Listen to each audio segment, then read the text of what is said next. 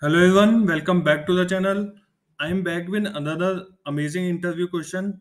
So this question was asked by a person in my LinkedIn connections and he asked me this question. And this question was given as a home assignment. So let's understand the question and understand the challenges and then we will solve it. So here's the question. So this is my input table and there are a bunch of orders. Okay. The order date, customer ID and salesperson ID and also amount of that order. So one salesperson can have multiple orders, right? So for example, salesperson ID 2, they have two orders. Let's say LIC. LIC in news nowadays because of IPO, let's say LIC.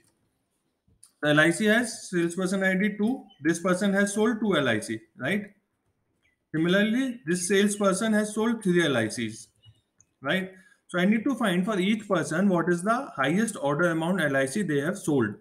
So for 8 and 1, there is only one record. So we need that only in output. Now for 2 and 7, if you see, the highest amount is 2400. So we need this row. Again for 7, highest amount is 720. So we need this row, right? Full row. So this is the question. Now you will say this is easy. We will just do a get a rank partition by salesperson ID, order by amount descending, and get the rank one. But there is one restriction. The restriction is you cannot use subquery, you cannot use CTE, you cannot use window functions, you cannot use time table. Now after all these limitations, this query becomes challenging. What I will do, I will put in the description box, insert and DDL.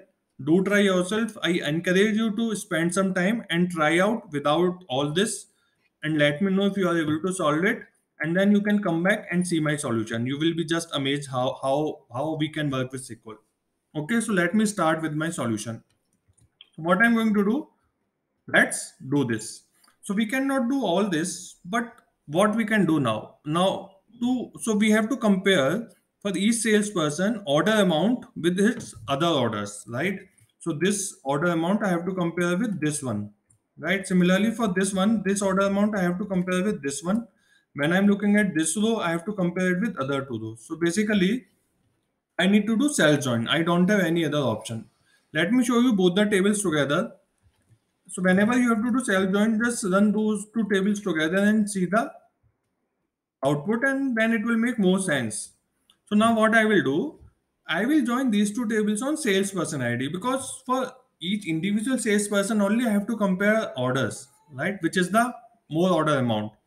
So for this salesperson ID 1, when I join, these two will be joined, right? And I can check if this amount is greater than or equal to the this amount. So yeah, it will come straight away. Now for this, when I'm on second row, so we are on second row now.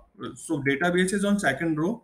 It will join this row with these two rows, right? Because I'm doing a join on salesperson ID. So when I'm joining this order number 10 with these two order number 10 and 40, I will check if this amount is greater than or equal to maximum of these two amount, right? Then it will say no. 540 is not greater than or equal to maximum of these two rows. The maximum of these two rows for the salesperson ID, these are the two rows, is to 2400. So this row will not qualify. Now when database comes to this row, right, 2, it will again join with these two. And I will check if this amount is greater than or equal to max of these two, greater than or equal to. So it will say yes. So this row will qualify. Similarly, we will do for 7, right? We will go one by one to each row and again 8. So this is how I have to do. So I have to first do a cell join, which means, so let me do it quickly. Let me name it as A and then left join B.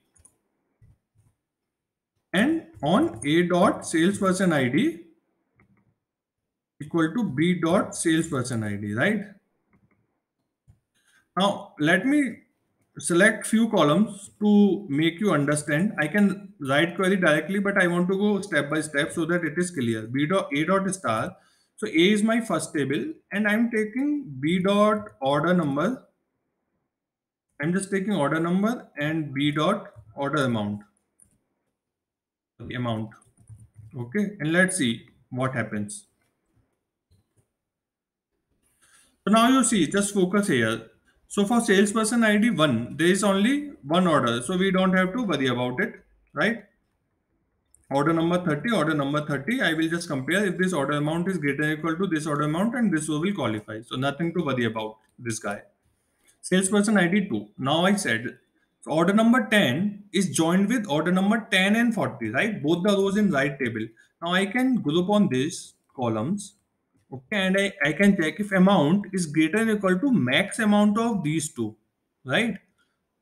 So these row will not be returned, right? Similarly, when I'm here, I will do group by on these order number 40. Again, order number 40 joined with both 10 and 40 because both were by salesperson ID 2, right? So I will check if order amount is greater or equal to max of these two rows. So it will say yes, it is equal. So it will give me this row and it will not give me this row. So how I will do it? Simple. I will say having a dot amount, right, greater or equal to b dot max of b dot amount, right? Before that, I have to obviously do group by, right? So group by I have to do on all the columns from a table. So these all are same for this row, so I can take all these columns, right? So I will take a dot all from B. I cannot take anything because I am doing aggregation, right? I have to take maximum of B dot amount, so I will just remove it. I will say A dot order number, comma A dot order date, comma A dot cust ID, comma A dot salesperson ID, comma A dot amount. I can take all of this, right? And I need to take this in group by as well. Order number,